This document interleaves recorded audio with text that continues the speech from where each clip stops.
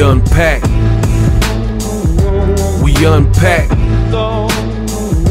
We unpack. Coming to you live. Boxing Ego unpack. Yeah.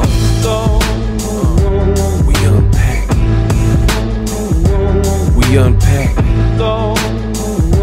We unpack. Coming to you live. Anthony Joshua says, if you suggested that he switch trainers, you a fucking clown.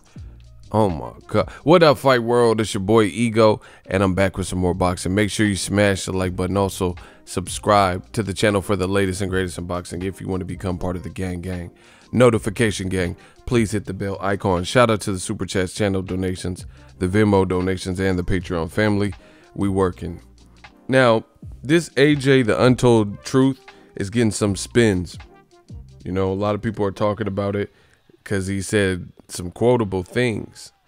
And during this telecast, AJ, he, went in on anybody who even makes the suggestion that he should leave Rob Mccracken. And Joshua says, and I quote, "Whoever said that I should leave, whoever said that is a clown. Part ways with Mccracken, no way. These people don't understand loyalty. These people aren't cut from the same cloth." If that's what they're suggesting, whoever has that mindset should not bother talking to me if they have that mindset. How could they say that? I've worked with two people in boxing, Sean Murphy, my trainer at Finchley Amateur Gym. Then a year and a half later, I was up to Sheffield training with Rob Mccracken. They have built me, aside from boxing, as the man I am today, a father, a family, a businessman who understands the responsibility of being a young African British kid. They built that in me. You can't take that away. You could take the belts away. They will be gone when I retire. The man that they built, you can't take that away. The man that will help to inspire my kids and other kids, you can't take that away. I should never get rid of those people. Because I lost the belts, I should get rid of the people that built me? No way. It's shallow-minded, small-minded. Mike Tyson could have lost to anyone, but you can't get rid of Cus D'Amato. People do not truly understand what these people mean to your life. Now, I totally 1000% disagree with Anthony Joshua. Joshua is calling people... So I guess I'm a clown. I guess I'm Pennywise out this bitch because I disagree. He says if you think he should leave Rob Mccracken, then you're a clown. Well, I guess that puts me in Stephen King's It.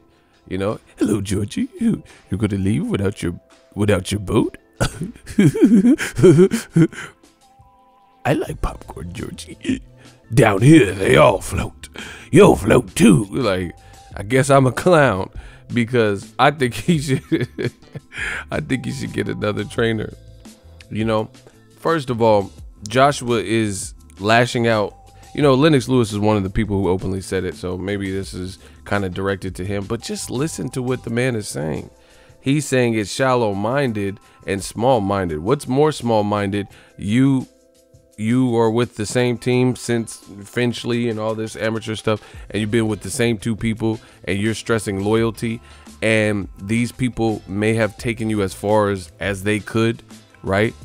And to grow in other ways, to get better, people are suggesting that you find maybe a different fit, a different suit. Listen, my thing is this: nobody is telling Joshua to unfollow them on Instagram or Snapchat or delete their number. There is this thing called amicable split, right? And the other thing is, this is boxing. I know boxing. I studied these guys and the stories and stuff. Many a trainer have left their trainer for whatever reason, maybe a disagreement, money, whatever, and went back. I could think of multiple. Let's try it out. I could think of multiple trainers. Robert Guerrero left his dad as trainer for one fight, and that's the fight his first loss. Because the Salido fight didn't count because Salido tested positive with something. But he lost to this other dude, and then he went right back to his dad, and he's been with his dad, really ever since. and he came back and revenged that dude, you know, stopped him. You look at Gabe Rosado. Gabe Rosado was with Billy Briscoe for the Triple G fight, but then he started working with my dude Greg Hackett, and he started working with Fernando Vargas and different people after that point. You know, I don't know exactly what fight he left Billy Briscoe, but then he went back to Billy Briscoe, maybe Luis Cuba Arias or one of those fights. Or Martin Murray, he was back with Billy Briscoe, right? So that's already 2 examples of people who have left trainers only to come back. Kell Brook is another person since we're talking about UK fighters. Kell Brook publicly left Dominic Ingle, and people, you know, were like, oh man, so basically, realistically, you know, he left, and then I just found out that he just reunited with Dominic Ingle. So stuff like this happens. It's not like Joshua sounds small-minded, you know, and shallow-minded or whatever he's saying, because it's not the end of the world. If these people are great people that you want in your life, you can keep them in your life. You can really keep them on your team in some capacity, but that doesn't mean they can take you, that they're built to take you to the next level. And what he's saying, just listen to what he's saying. He said they built this in me, and you know, and some of what he said sounded really weird to me. He says they built that in me and told me the responsibility of being a young African British kid. So how did a Caucasian male tell you how it is to be an African British kid? You know, something that he's not. So that statement to me was a bit weird. You know, how does someone teach you? Like, he could have just said he taught me to be a man or something. That's cool. But he said he taught, like, basically he taught me to be a young African British kid.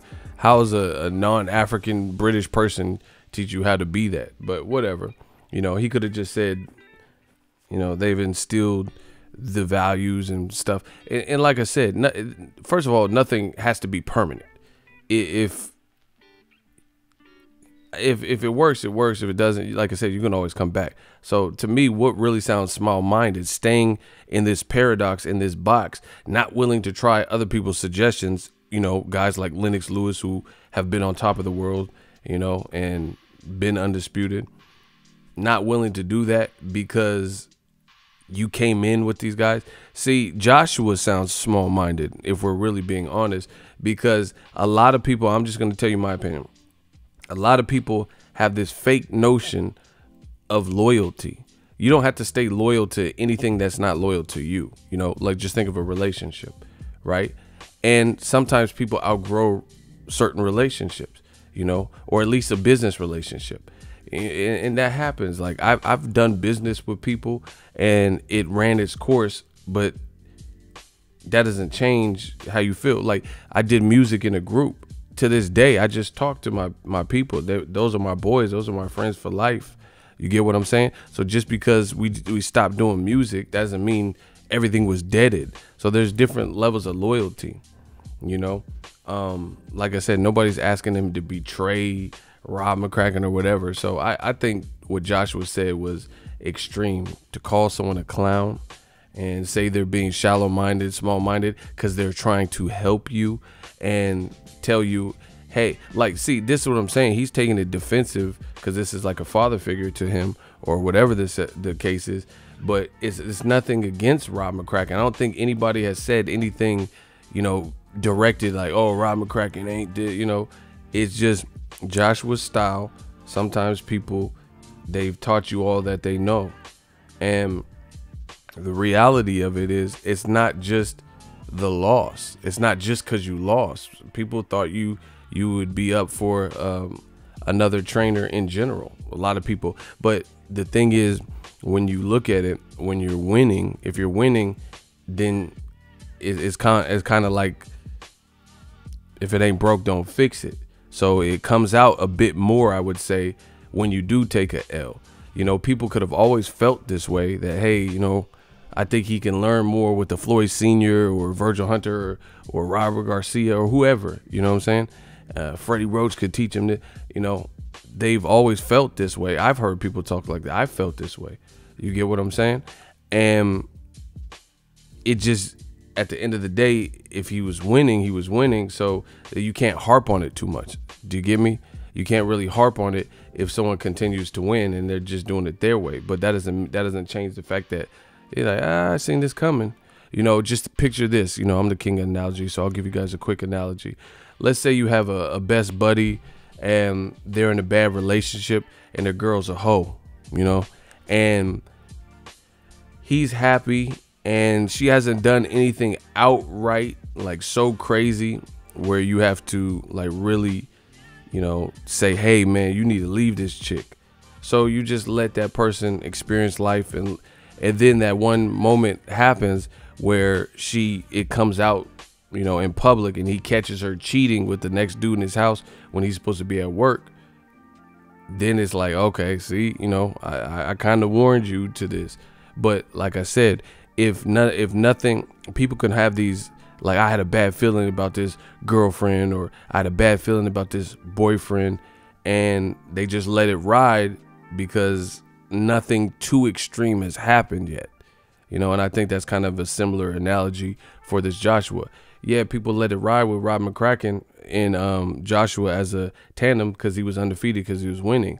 But now that he lost, people are really starting to view it. And to me, this is kind of like the unraveling of Anthony Joshua to me. And the reason I say that is because he's getting tattoos on his finger and lashing out at Lennox Lewis, calling him a clown, saying you're a clown if anyone suggests that he should find a new trainer, you know. And what he says sounds ridiculous because he's talking about adding to the equation. So you feel that you need some level of a change, because if you liked everything that was going on, why would you add anyone to it? If you know what you did wrong and Rob Mccracken is the greatest trainer for you and he taught you how to be a man, then why do you need to add anybody to it? So Joshua himself sounds very highly confused, because if as far as I'm concerned, if you have a chemistry and a formula that's working so great, then why would you have to add an additional set of eyes or additional person? Obviously, you're doing that because you're in dire straits and you just took a bad loss and you have to regroup. So to call people a clown because they suggest you would be better suited looking in different options, I think that's too far. That's really too far. And again, it's not that insane to think, when he himself said he wants to keep Rob Mccracken and add on a different person. So Joshua, he just seems like he's stubborn. He's gonna ride it out, you know. Good luck to him, best of luck to him for the Andy Ruiz rematch. But the way he's talking, the way he's acting, it looks like he's having a hard time processing this particular loss. And to me, he seems a bit erratic and a little bit volatile, and I don't think these are good signs, because he seems like a bit like kind of like a loose cannon. You know, he went from his moniker, stay hungry, stay humble, and then now he's like gangster tough talk and, hey, what set you claim, cuz, you know, and no squares in my circle, cuz. And he's acting different, talking different, and has a different energy. Like Wilder was pressing him for a year, 2-3 years, and he said, oh yeah, I don't, you know, why should he get in my ring? This is my ring. He's not allowed. You know, I don't do fake hype. Klitschko never did this. You know, he's saying these things, but now he's like, I mean, I'll whoop Ruiz's ass in Mexico. His uncle could be the ref. I'll whoop him. He ain't that skillful. What happened to all the humble stuff, though? What happened to the no fake hype? You don't even have a fight agreed to. You got to appease Ruiz's team. And so isn't this fake hype? You bad-mouthing him, and we don't even know if the fight's going to remain in Saudi Arabia, because people like Bob Arum's a lawyer. Bob Arum was an attorney, he was a lawyer, and he just came on record and said what I said. They might be able to find a way out of Saudi Arabia, and Bob Arum said it like this. He said it perfect. He said they picked the one place in the world where Andy Ruiz might be able to get out of it legally, because the U.S. government suggests that there's travel advisories and this may not be safe. So either that, or they're going to have to pay him a substantial amount more money. And he says that Ruiz has Eddie Hearn, stupid Eddie Hearn, that's what he called him, by the balls. And I agree that Ruiz, he can either demand more money, he could act like he's terrified for his life, whether he is or not. He might not be worried about fighting in Saudi Arabia, but he could play it, you know, play it off and put it on thick, like, oh, I'm so scared, I need more money to go because I don't want it, you know. Or maybe he does have concerns, you know, about, hey, how's my wife, how's she gonna be treated? It's a different culture, different custom with women and etc. You know what I'm saying? So maybe there are real concerns, but either way, you can potentially get out of it. So, you know, Joshua just seems like he has a lot of misdirected anger, and I truly disagree with him to say that you're a clown if you think he should switch trainers.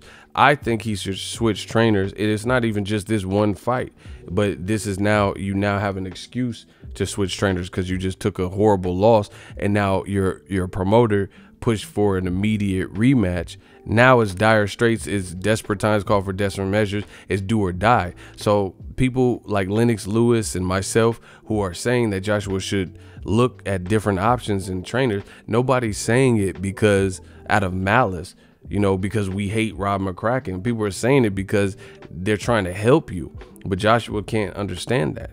You know, people are trying to help you because you're in a do or die situation, a must win crossroads fight based on the fluke, you know, revenge or repeat. What's it going to be? You know, so you have to be a well-oiled machine and get it cracking on all cylinders, because another loss in the same fashion or worse or earlier would be catastrophic for Joshua.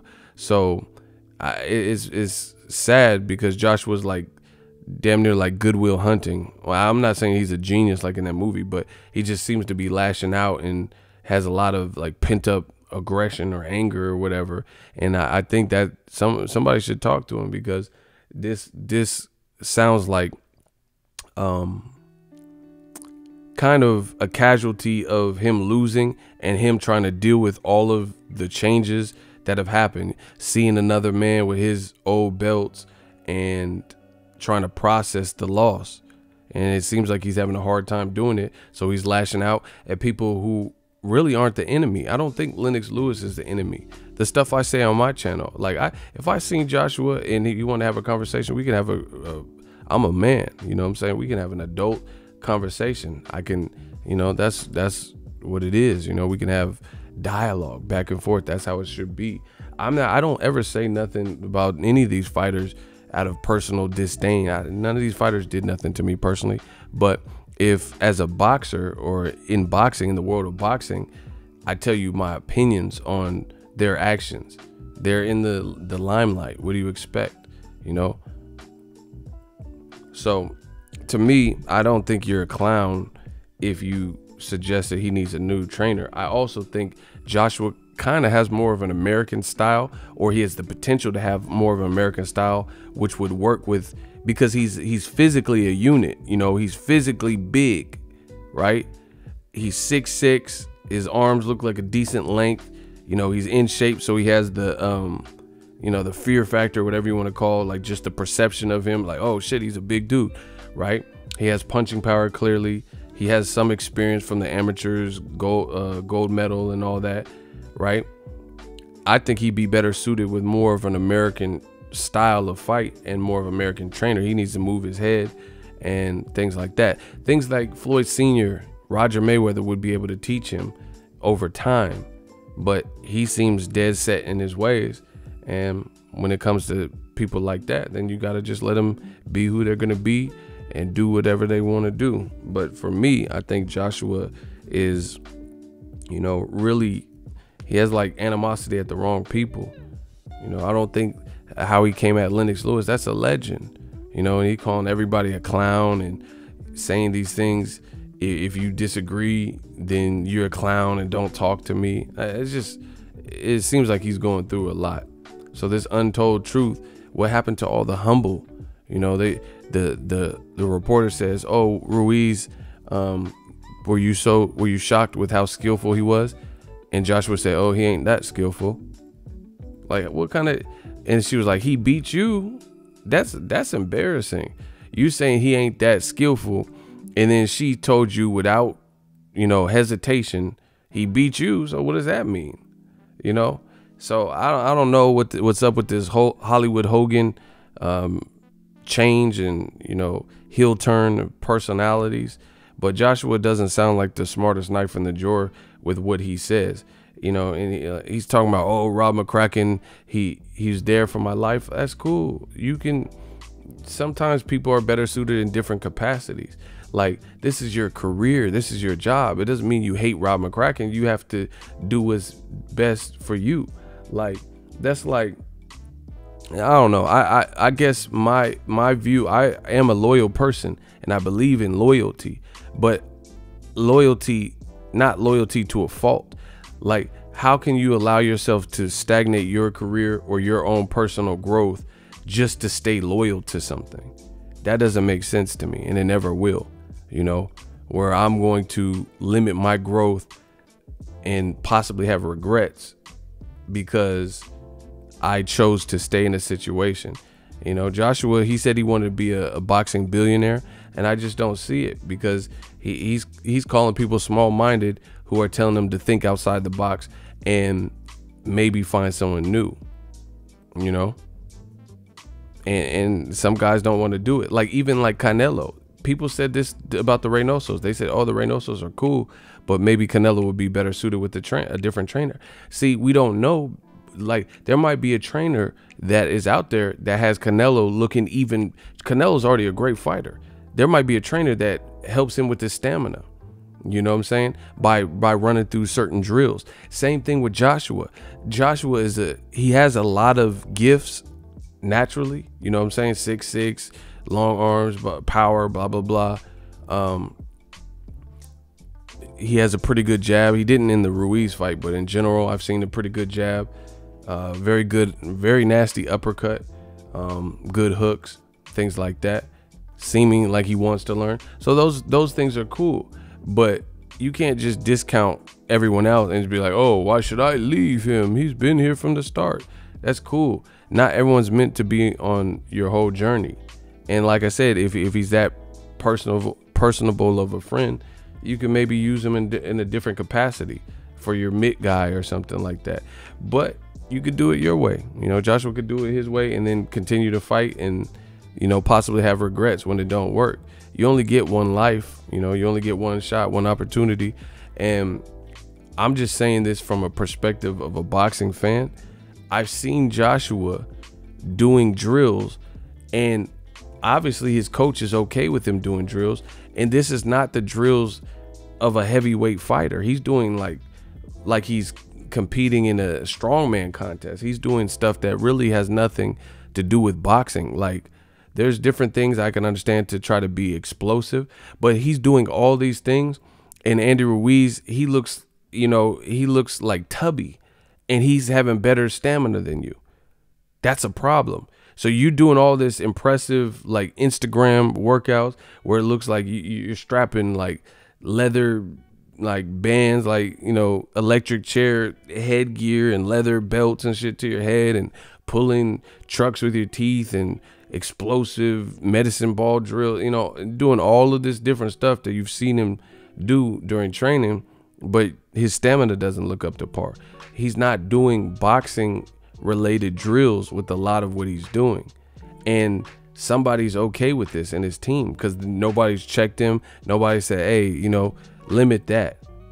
And his stamina is lacking. Floyd Sr., I promise you, as much as that man knows about boxing, he's not going to have Joshua, you know, doing a bunch of heavy lifting or, you know, certain explosive kettlebell, creative, weird workouts, things that don't necessarily improve. Floyd Sr. has been to prison before, you know what I'm saying? So I'm pretty sure he probably tried to stay sharp with his boxing stuff, and he's very limited. He didn't have like industrial state-of-the-art stuff. So, you know, Joshua can really discard a lot of what he does in training just from the bird's eye view from what I've seen.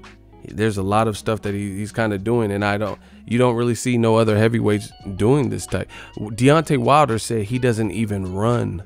He doesn't even run. He says he does swimming exercises.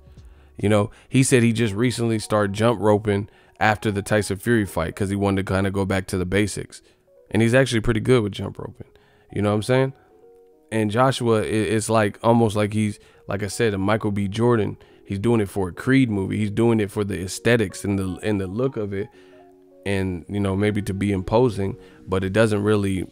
It's not helping your stamina. You're spending 4 hours in the gym or whatever length of time doing all this stuff that looks intense and insane, like you're Dwayne The Rock Johnson, you know, Hobbs and Shaw, but then Andy Ruiz ain't looking like too much of anything, you know, shape wise, and has 5 weeks to train, and he has far better cardio and stamina. So I disagree with Joshua here. We unpack, coming to you live. That's just my opinion. I don't think he should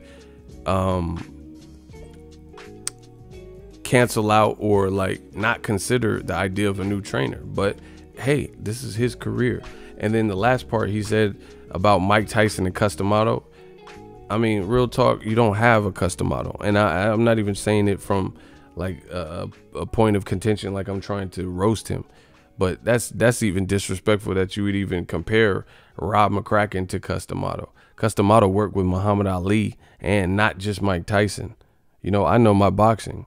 So he worked with the greats, Ray Robinsons and shit, bro. You don't have him.